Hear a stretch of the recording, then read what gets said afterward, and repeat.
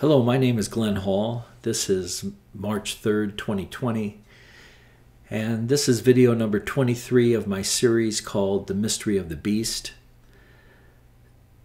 Today's video is called The Prophecies of Isaiah, and I'm going to begin going through 8 chapters from the book of Isaiah, beginning with chapter 42.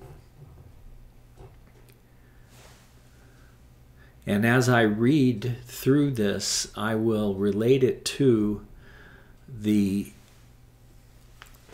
things that you've learned in the previous videos. I'm going to try to move along at a fairly quick pace and not explain everything.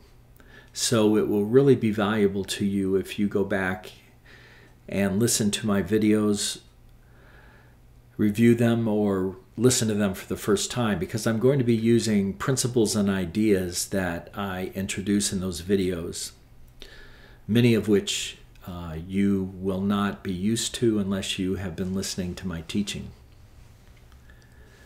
So chapter 42 of Isaiah begins,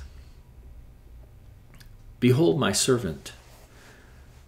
By the way, I use the English Standard Version. I think it's a great version of the Bible, and I often will go to another version to check on some interpretations. King James Version is often helpful. Chapter 42. "Behold my servant whom I uphold, my chosen in whom my soul delights. I've put my spirit upon him. He will bring forth justice to the nations. He will not cry aloud or lift up his voice or make it heard in the street. A bruised reed he will not break, and a faintly burning wick he will not quench. He will faithfully bring forth justice. He will not grow faint or be discouraged till he has established justice in the earth, and the coastlands wait for his law." Most people, when they read that, they think of Jesus, and rightly so, because first and foremost, this is a prophecy concerning Jesus. But it is not limited to Jesus. This is a prophecy that also deals with the Qodeshiym. And I've spoken of the Qodeshiym in many of my previous videos. The word Qodeshiym means holy ones. And another word that you find in the scripture for the Qodeshiym is the word overcomer, and you find that in the book of Revelation. Actually, it turns out in the English Standard Version, it always says, "To him who conquers, I will give such and such." The Lord says that to them. So a conqueror or an overcomer. We overcome by the blood of the Lamb and by the word of our testimony. So it's not that overcomers or Qodeshiym are somehow superhuman people who can simply obey God better than anyone else. A lot of Qodeshiym, for example, I believe would not get involved with a lot of harsh bodily practices like perhaps a lot of fasting or a lot of separation, being alone, getting up on a pillar, like you heard of people in the ancient days of the church who believed that to separate themselves in such a way would purge them of all sin that they might have in their flesh. Well, I can tell you that, and Paul told you, that has nothing to do with helping you get rid of the sinful nature in your flesh. You're going to carry that until the day you die. Or hopefully until the day you're glorified, because my hope is that I will be glorified before I die in my flesh. But this sinful nature that we live in is something that we have to deal with daily. In fact, that's what it means. That's what Jesus means when he says, "Take up your cross daily and follow me." My cross is the burden of the flesh that I bear. It's the burden of being imperfect that I bear. And I can't make it on my own. And I have to fully recognize that. And I can only overcome by the blood of Jesus Christ and by the word of my testimony. I will say that I believe and I trust in Jesus until the end. That's just the way it is. And that's the way it is for any person who is faithful to the Lord. 42 verse 5. Thus says God, the Lord, who created the heavens and stretched them out, who spread out the earth and what comes from it, who gives breath to the people on it, and spirit to those who walk on it, in it. I am the Lord. I have called you in righteousness. I will take you by the hand and keep you. I will give you as a covenant for the people, a light for the nations.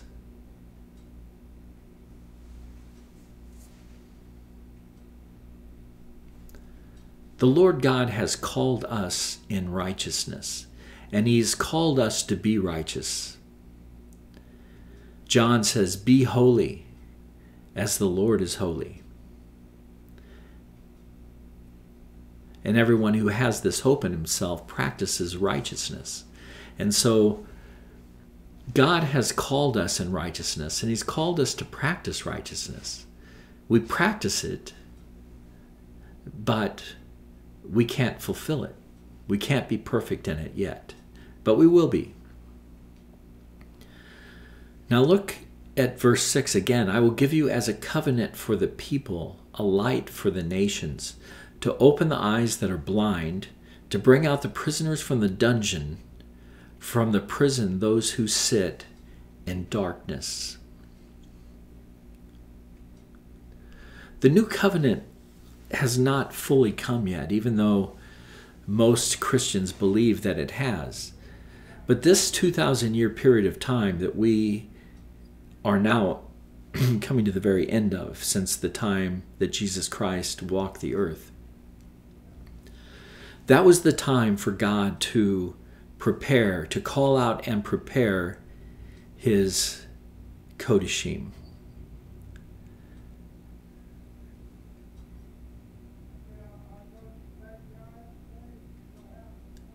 God is going to give His Qodeshiym as a covenant for the nations. It is going to be the Qodeshiym who bring in the fullness of the new covenant of God. Now, I had not intended to do this, but I think it's important for you to understand this. Let's go to John chapter 17.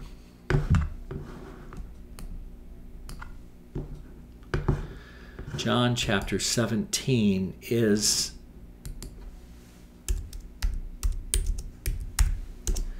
it's called the high priestly prayer, and it's amazing. And we need to understand what it's about. When Jesus had spoken these words, He lifted up His eyes to heaven and said, Father, the hour has come. Glorify your Son, that the Son may glorify you, since you have given Him authority over all flesh, to give eternal life to all whom you have given Him. And this is eternal life, that they may know you, the only true God, and Jesus Christ, whom you have sent. Notice that Jesus puts Himself in the same sentence. I glorified you on earth, having accomplished the work that you gave me to do. And now, Father, glorify me in your own presence with the glory that I had with you before the world existed. I have manifested your name to the people whom you gave me out of the world. Yours they were, and you gave them to me, and they have kept your word. He's speaking of the Qodeshiym here. Let's continue. Now they know that everything that you have given me is from you. For I have given them the words that you gave me, and they have received them and have come to know in truth that I came from you, and they have believed that you sent me. I am praying for them. I am not praying for the world, but for those whom you have given me, for they are yours. Notice that. This is key. I am not praying for the world, but for those whom you have given me, for they are yours. Now let's continue to go on with this to understand what he meant by that. All mine are yours, and yours are mine, and I am glorified in them. See, Christ will be glorified in the Qodeshiym, in the holy ones. And I am no longer in the world, but they are in the world, and I am coming to you. Holy Father, keep them in your name, which you have given me, that they may be one, even as we are one. While I was with them, I kept them in your name, which you have given me. I have guarded them. I have guarded them. And not one of them has been lost except the son of destruction, that the scripture might be fulfilled. The Qodeshiym are guarded. The Qodeshiym are predestined to achieve their calling. But now I am coming to you. And these things I speak in the world, that they may have my joy fulfilled in themselves. I have given them your word, and the world has hated them because they are not of the world, just as I am not of the world. Now, has God given his word to you? Has the word of the Lord been revealed to you?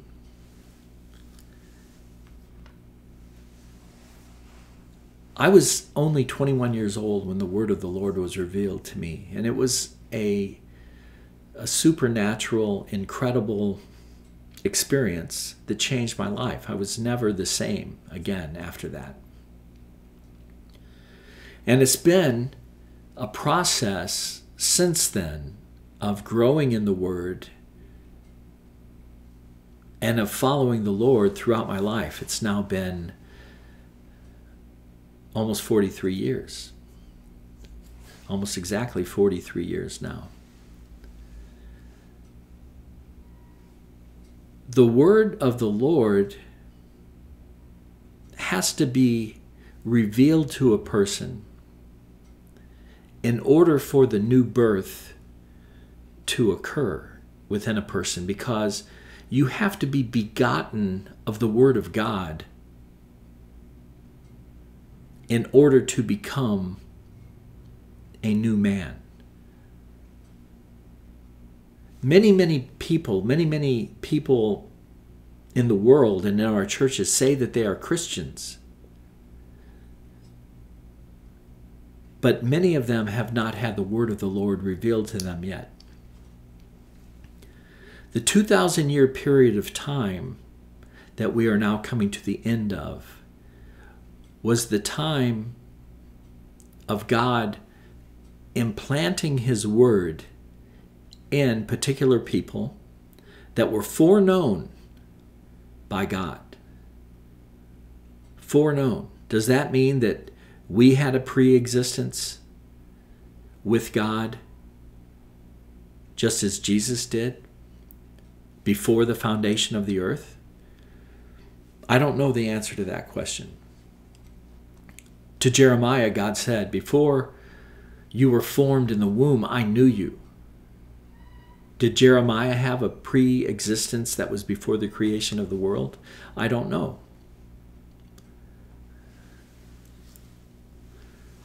Verse 14 again. This is John 17, verse 14. I have given them your word. This is Jesus speaking, praying to God, and he's talking about his disciples right now. And he includes everyone except for Judas, who betrayed him. He gave them his word. And the world has hated them because they are not of the world. If you have received the word of the Lord, this is a test. This is how you can know that you've received the word of the Lord, because the world will have hated you. You will not have fitted in, or you will not have fit in to the world. You were always the odd man out. You couldn't sit there and watch the movie that your parents brought over to your house when you were raising children, because there were things in the movie that you didn't want your children to see, or things that you yourself didn't even want to see. The world cannot understand the person, the man or the woman, who has received the word of the Lord from Jesus. The world will hate you. You don't even have to say anything. They think you're condemning them simply because of the way that you are, or the way that you raised your children. Somehow it provokes them and makes them feel guilty because it's truth, and they don't want that truth. They don't want to receive that truth. It's too holy for them. The Word of God is holy, and the Word of God cannot be received by the world at this time. Verse 14 again, I have given them your word, and the world has hated them because they are not of the world, just as I am not of the world. I do not ask that you take them out of the world, but that you keep them from the evil one. Okay, so Jesus, do you think that his prayer went unanswered? Of course not. Of course God answered Jesus' prayer. So God kept the Qodeshiym, the disciples of Christ that were alive at this time when Jesus was praying. God kept them from the evil one, and they were successful in their calling. They accomplished everything that God gave them to do. They are not of the world, just as I am not of the world. Sanctify them in the truth. That means set them apart in the truth. Your word is truth. Read Psalm 119. Psalm 119 is all about the word of God being the truth. As you sent me into the world, so I have sent them into the world. And for their sake, I consecrate myself. For their sake, I set myself apart, that they also may be set apart in truth. Now listen to this, verse 20. I do not ask for these only, but also for those who will believe in me through their word, that they may all be one, just as you, Father, are in me and I in you, that they also may be in us, so that the world may believe that you have sent me.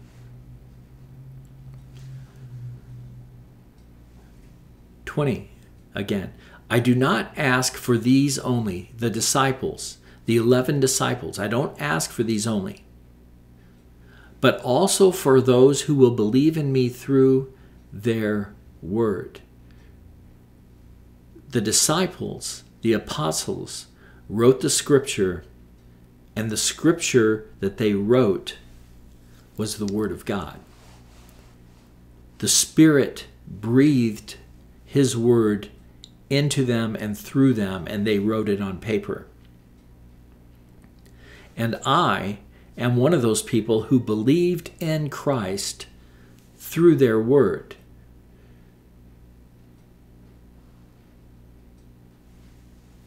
The goal was that we may all be one. Okay? And also so that the world may believe that you have sent me. So that the world may believe that you have sent me.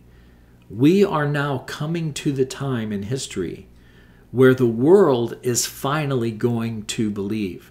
We're not there yet. We've never been there yet. The world has not believed. The world has been the domain of Satan until now. The government of Satan has ridden the beast, has ridden man for these 6,000 years of creation. And Satan has ruled the world until now. But now we see that the kingdom of Satan has been divided. The division is the great divorcement of 2 Thessalonians chapter 2, which often in the Bible is called the great apostasy. The great apostasy or the great divorcement, the great rift in the kingdom of Satan revealed the lawless one. Who is the lawless one? The lawless one is man. Mankind is lawless. President Trump rebelled against Babylon the Great, the spiritual entity, the spiritual principle that has ruled the world for 6,000 years. Threw Babylon the Great off of his back. And that's why the deep state, Babylon the Great, has been so angry, even calling for his murder. Jesus prophesied that a kingdom divided cannot stand. Satan's kingdom has now been divided and it cannot stand. Many people see President Trump as a savior and as a righteous man, but he isn't yet. He isn't yet. He still speaks. He still speaks like an unsaved man, one to whom the word of the Lord has not yet been revealed. But he is fighting against Babylon the Great, and with the help of God, he will destroy Babylon the Great. Well, how is God going to give him that help?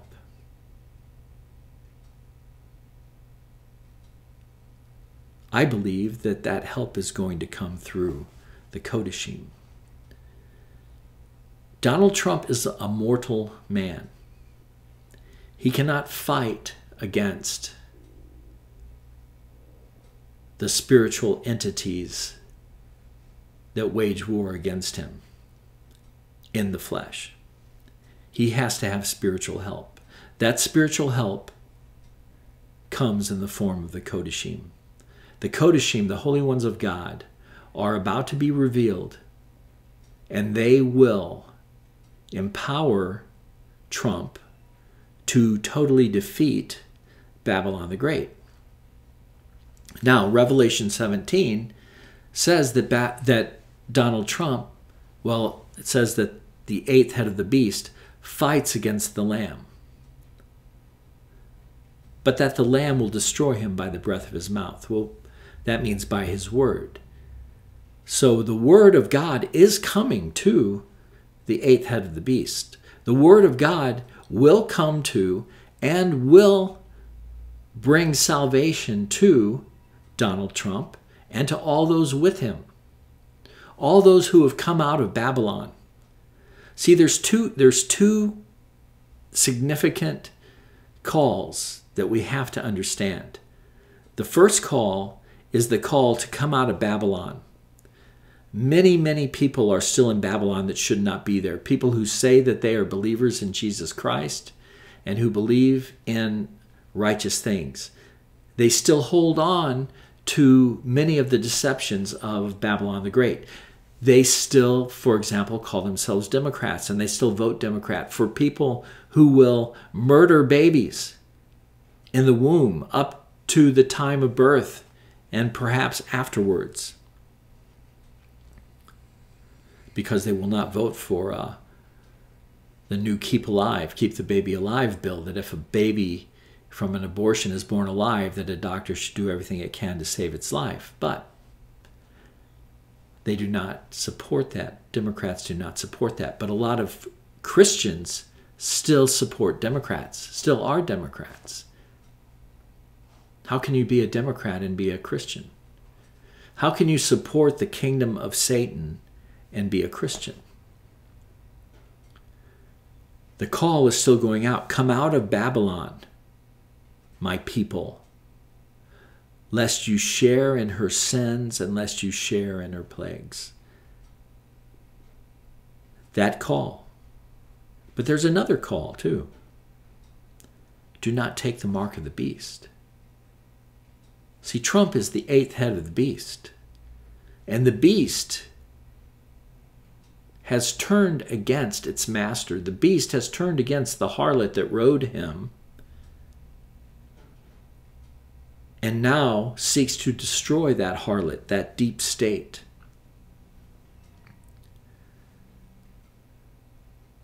And there are people who support the beast, and I'm one that does. And you need to read the prayer of Daniel in Daniel chapter 9 to understand the prayer of a righteous man who serves a king that God has called. And also the way that Daniel answers Nebuchadnezzar in Daniel chapter 4. You will see the same attitude toward the reigning monarch, the one that God has raised up. But the mark of the beast is the mark of doing things man's way and not God's way.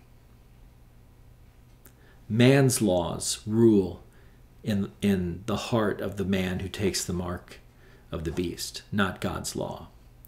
But one of the things that you will consistently see in the scripture with respect to the Qodeshiym is that they honor God's law.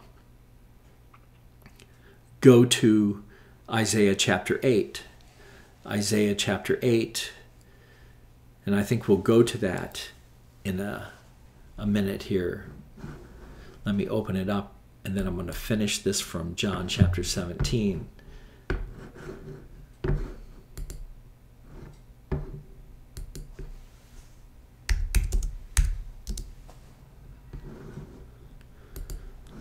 Okay.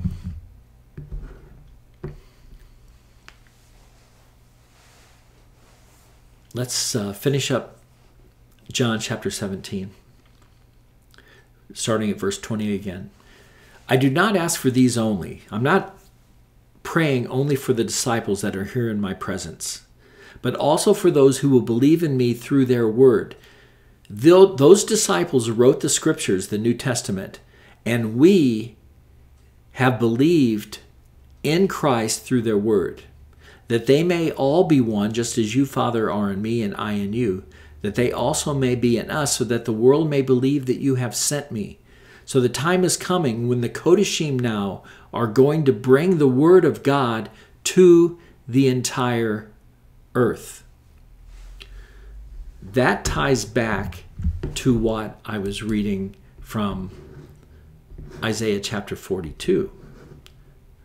I will give you Qodeshiym as a covenant for the people, a light for the nations, to open the eyes that are blind. The world is blind. To bring out the prisoners from the dungeon. Even though Jesus has died for the sins of all men, most men still sit in a dungeon with the door open, because they don't understand that the door has been opened for them. To bring out the prisoners from the dungeon, from the prison, those who sit in darkness. The world still wallows in the darkness of sin and unbelief. I am the Lord, that is my name. My glory I give to no other, nor my praise to carved idols. Behold, the former things have come to pass, and new things I now declare. Before they spring forth, I tell you of them. He is doing that right now. God is declaring a new thing. Before they spring forth, I tell you of them. God is telling his people now that a new thing is about to happen. This is just as new of a thing as what happened 2,000 years ago when Christ was crucified and resurrected. What is about to happen is huge. So, now back to John 17.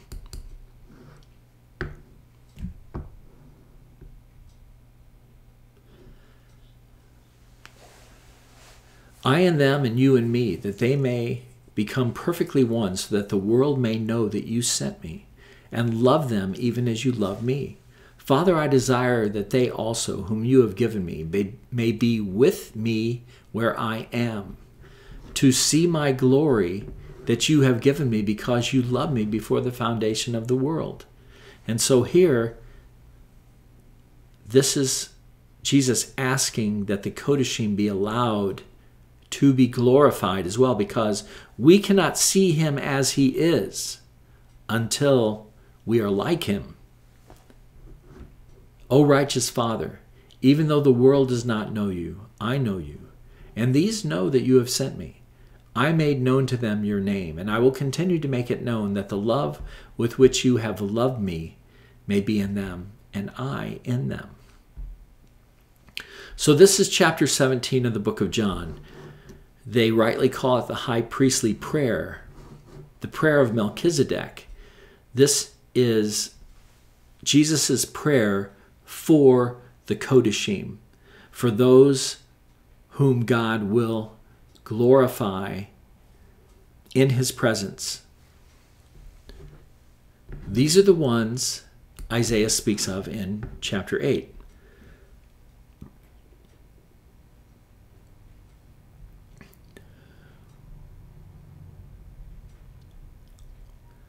For the Lord spoke thus to me with his strong hand upon me, and warned me not to walk in the way of this people, saying, do not call conspiracy all that this people calls conspiracy.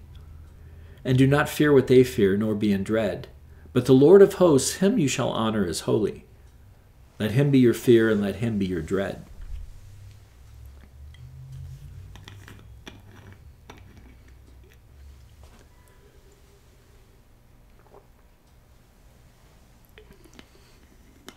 And he, the Lord of hosts, will become a sanctuary, and a stone of offense and a rock of stumbling to both houses of Israel, a trap and a snare to the inhabitants of Jerusalem. So Jesus became a stone of offense and a rock of stumbling. This is a prophecy concerning Jesus. To both houses, that's the northern kingdom which came to represent the church, and the southern kingdom, which was Judah, who even today still represents the Jews. So we have the Jews, and then we have the northern kingdom of Israel, known as Ephraim, the main tribe there. And Ephraim prophetically speaks of the church, or those who call themselves the church. But notice that he, the Lord of hosts, Jesus, becomes a stone of offense and a rock of stumbling to both houses. Jesus would not be accepted in most churches in the world. The word of Christ is a stone of offense and a rock of stumbling to those who call themselves by his name, because most of the church does not walk in his way. And many shall stumble on it, they shall fall and be broken, they shall be snared and taken. And then, verse 16, bind up the testimony, seal the teaching among my disciples. Notice here in footnote G, it's the word law. And I like other translations that actually use the word law, because it's not just the teaching, it is the law. The law and the testimony. Bind up the testimony. The testimony is the historical record of God, which is contained in the Bible.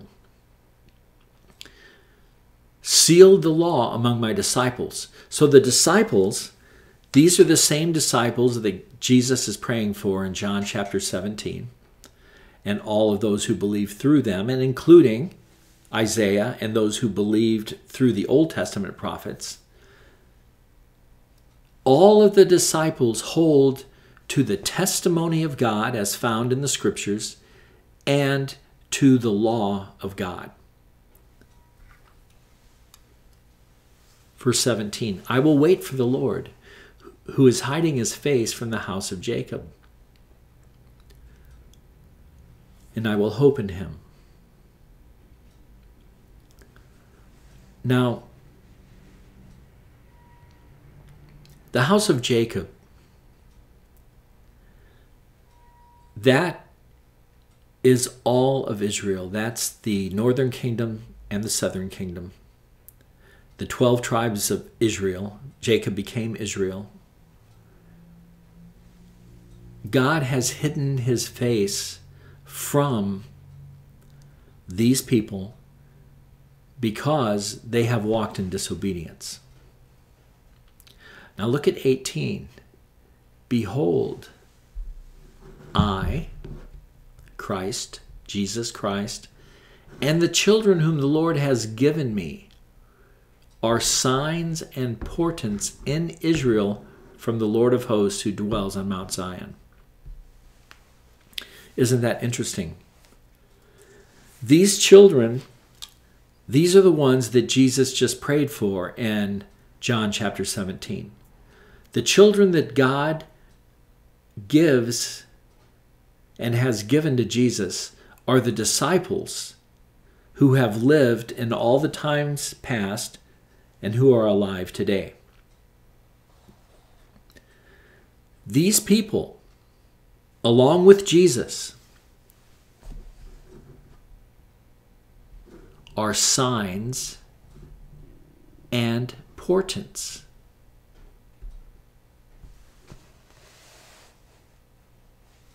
They are prophetic indicators, prophetic beings in Israel, in the people of God, because Israel is all the people of God. And they're from the Lord of hosts, who dwells on Mount Zion. Mount Zion is the habitation of God. And we actually are to become that habitation. And when they say to you, when people say, inquire of the mediums and the necromancers who chirp and mutter. In other words, go to the false prophets. Go to those whom the world recognizes as people who really know what's going on. Okay, these are those who follow Satan, of course. So when they say to you, go to that kind of a person to find out what's going on, should not a people inquire of their God? Of course we should. We don't go to mediums, and we don't go to necromancers, and we don't go to witches, and we don't go to warlocks, and we don't go to palm readers or anything like that. Should they inquire of the dead on behalf of the living? Of course not. To the law and to the testimony. Verse 20, to the teaching. The teaching is the word law. To the law and to the testimony. If they will not speak according to this word, it is because they have no dawn, or they have no light. This is how you know an overcomer. This is how you know a Qodeshiym. Do they speak according to the word? Do they speak according to the law? Do they speak according to the testimony? If they do not, then they have no light within themselves. Such a person, verse 21, they will pass through the land greatly distressed and hungry. And when they are hungry, they will be enraged and will speak contemptuously against the king and their God and turn their faces upward. And they will look to the earth, but behold distress and darkness, the gloom of anguish. And they will be thrust into thick darkness, the outer darkness. This is talking about now. And then chapter 9, believe it or not, is another chapter that actually speaks of the Qodeshiym.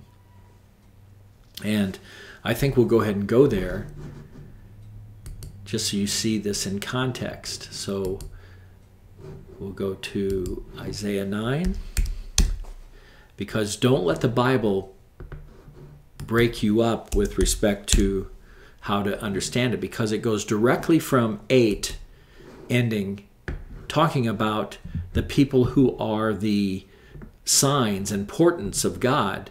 And then we have this thick darkness, and then probably one of the greatest chapters of the Bible comes up. One of the great chapters that Handel used in the Messiah. Chapter 9, but there will be no gloom for her who was in anguish. Her who was in anguish.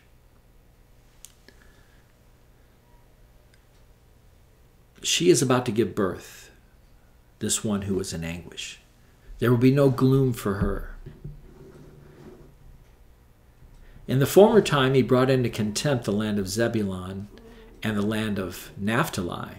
But in the latter time he made glorious the way of the sea, the land beyond the Jordan, Galilee of the nations. The people who walked in darkness have seen a great light.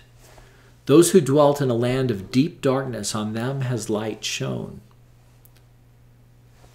First, of course, this happened in that small region in Judea and north of there in the land of Galilee. And this was when Jesus came. All of these people walked in darkness, and they saw the great light of Christ.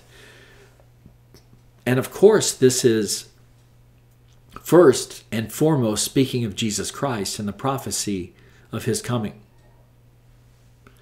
Verse 3, you have multiplied the nation, you have increased its joy. They rejoice before you as with joy at the harvest, as they are glad when they divide the spoil. For the yoke of his burden and the staff of his shoulder, the rod of his oppressor you have broken as on the day of Midian.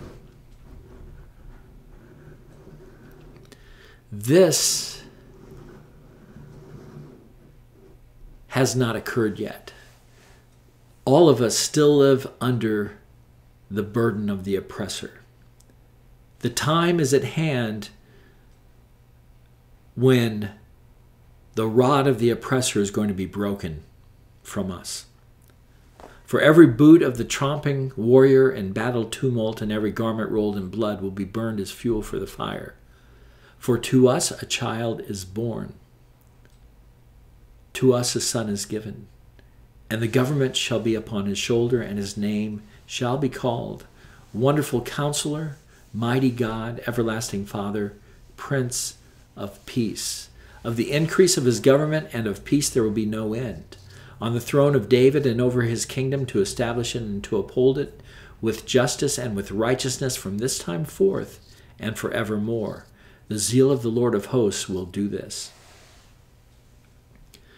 This has not occurred yet.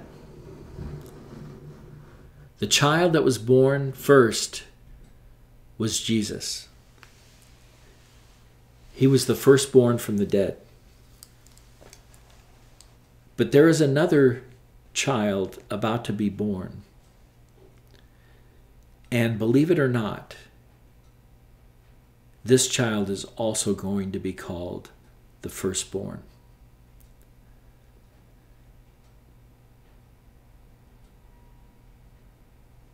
This firstborn child is going to consist of the Qodeshiym, of all the Qodeshiym.